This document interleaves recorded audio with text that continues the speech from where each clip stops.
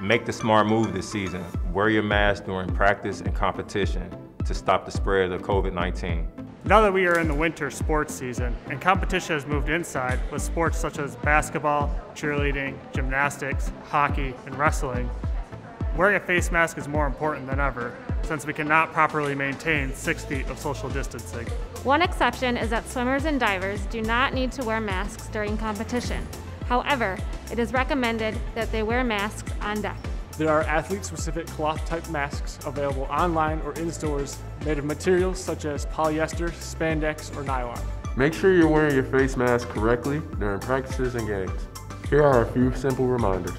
Start by washing or sanitizing your hands before putting on or taking off your mask every time. If you're wearing a neck gaiter, try to pull it up or down from the sides and not the front of the mask. It's important to make sure that your mask completely covers your nose and mouth. Resist the urge to touch your face after you put on your mask. Grab a clean towel instead. Don't wear your mask under your nose like this, or under your mouth like this. Always use your own face mask. Don't ever wear your teammates'. Be sure to regularly wash your face mask after every competition. By properly wearing your mask, you will ensure that high school sports continue.